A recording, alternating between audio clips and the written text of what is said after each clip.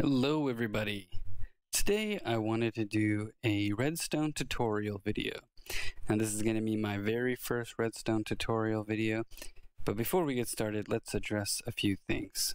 Number one, the new skin. It's like an Enderman suit guy. I really enjoy this skin, so yeah, we're going to use this as the new skin. Next thing to address is this shader that I'm using. It's the BSL shader. Just got it a few days ago, and I think it's really fun. Alright, now let's get into the tutorial. Okay, first things first, you put the piston down. I like to actually build this in the ground. So you've got an observer that goes this way, one that goes this way. Put the two repeaters in, 3 ticks each. Take out these 2 blocks, put some observers, make sure you hold shift and click on the very edge of the repeater. There you go. Next we're going to put redstone torch here. It's going to have a sticky piston on top. There'll be an observer facing that way. And then you'll also have an observer facing like that. Put a dispenser on top with a lava bucket inside. Next, we're going to put a repeater up here with 2 ticks. And that's going to go into a sticky piston. And then we're going to put an observer on it facing down.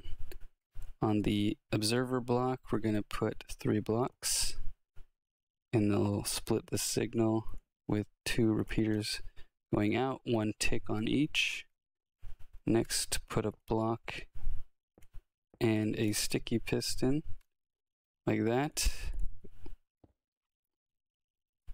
Excuse me, did that backwards. There we go. So that's the first part of the setup. Now what I like to do to keep things kind of safe is I'll actually put glass blocks on top of those to protect the repeaters, and make a little viewing chamber for the lava. Okay, now let's set up the modules. First we'll put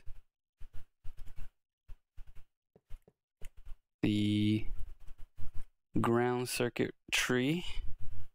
So we've got a rail like that, an observer, so we're going to bring off more rails, 3 off in each direction, so 7 total, 1 in the middle, 3 going off in each direction.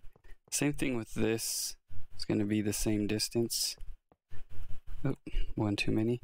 Another thing I like to do is put in these 2x1 channels, because this is going to be directly underneath where the dirt blocks with the water are going to be. Let's just do this again on the other side.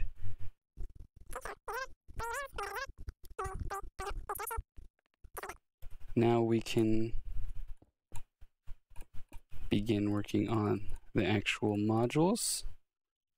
So the way that those are constructed, you put an observer down, block on top, 2 sticky pistons on either side facing up, and then in front of that you'll put 2 sticky pistons. Then I like to just put the observers like that. Eventually they'll be moved to a permanent up position. From there you put the 2 blocks. They can be whatever block. In the build that I built on my new world, I use stone blocks, not iron blocks. I'm not that rich on my own realm. Then I'll put the note blocks on top like that, and some buttons on top of those. Actually, these ones don't need buttons. The outside ones will not need buttons. but the inside ones should have buttons. The reason that the outside ones don't need buttons is because there'll be glass going along the top, and I'll show you that in just a minute. So let me complete all the modules, and then I'll be right back.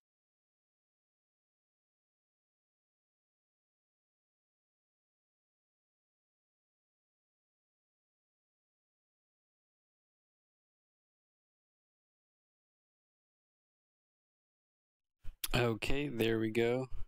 And again, the outside modules will not need buttons, only the inside ones, because they're the ones that will be exposed, and it needs to be buttons, otherwise it would interact with the slime blocks. These are going to have glass on top. So the next thing we'll do is put in the dirt and the water. So along the inside modules, on the sticky pistons, put 2 blocks of dirt. Just like that. Do the same thing for the other side.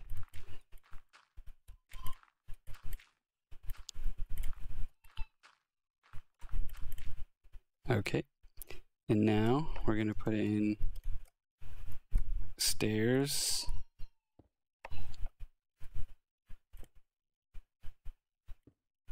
And blocks for these inside ones.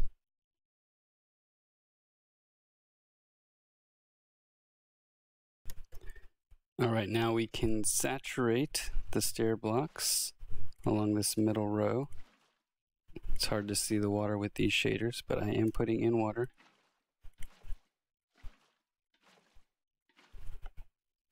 And from there, we can actually put in the sugarcane. Let's do that over here. Okay. Next, what we'll do is actually put in the slime block. Okay. So 5 on each side. 1, 2, 3, 4, 5. Just enough to cover the sugarcane.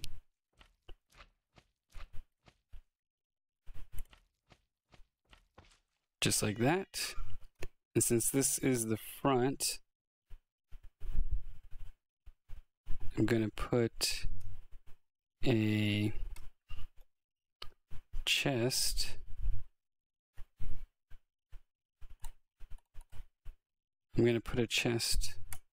right here, just like that. Now we need observers. Excuse me, not observers. We need hoppers to feed into those chests.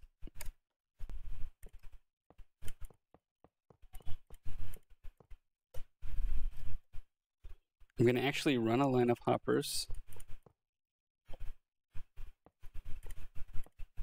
just like this. Okay. So all the sugarcane from this farm is getting funneled into this chest here. And you know what? While I'm at it, I'm going to build in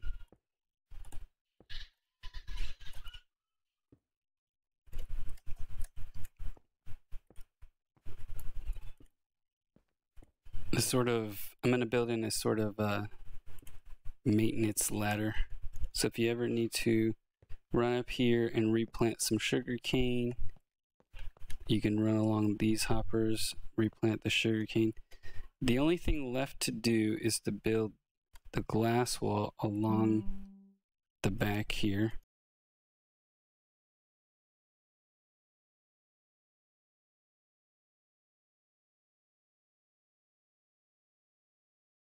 And that's it. There we go. The sugarcane farm is completed, ready to go. Let's say we turn it on and see how it performs.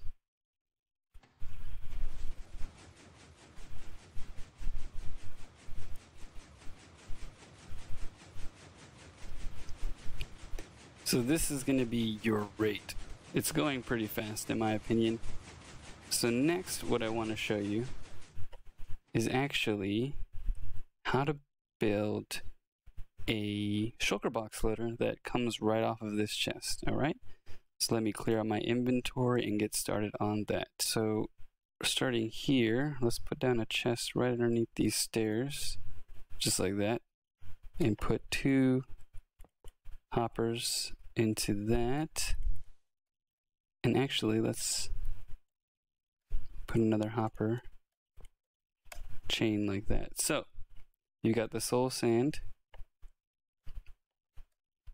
and the actual Shulkerbox is going to end up right there where I just put that hopper. So let's feed a hopper into that spot, and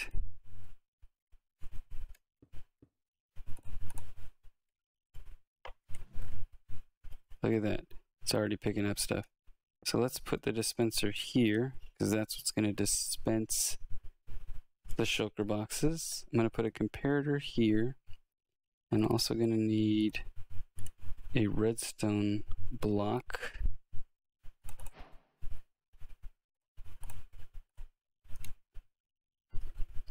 We're going to put that right here, so that gives the comparator a signal of full strength. So until the Shulkerbox is fully stocked up with sugarcane, it won't break and power this.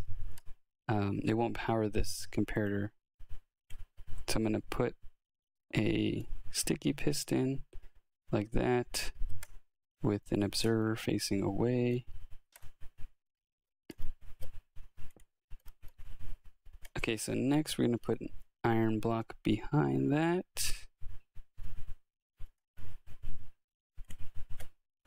And we're going to put 1 tick on a repeater up here. And that's going to power another sticky piston facing down. And we're going to put a slab on that sticky piston. Make sure it has 1 tick. Then you're going to have an observer observe that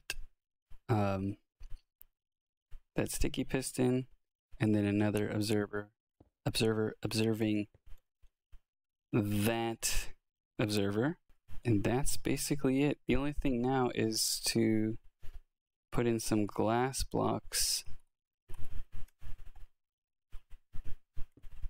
so that any random Shulkerboxes that pop off don't pop off in a weird spot. And I'm actually going to have to replace this stair here with another piece of glass. And that's basically it. That's how you do it. And to just test it, let's clear my inventory. Let's give me like 36 Shulkerboxes or something. We'll just do 40. Let's load them in here. Actually, hold on. What we can do is put a hopper there with a chest. You can even make it a double chest. You can have it go whatever direction you want. And just put the Shulkerboxes in there. And one last thing, let me grab a button. We'll just put a button underneath. So if you ever run out of Shulkerboxes and you just finished restocking it, you can just press that button. The dispenser will dispense your Shulkerbox. It'll start filling it up. And let's just put some sugarcane in here.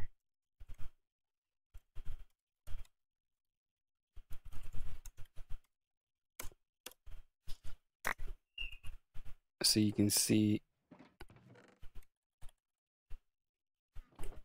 what it looks like.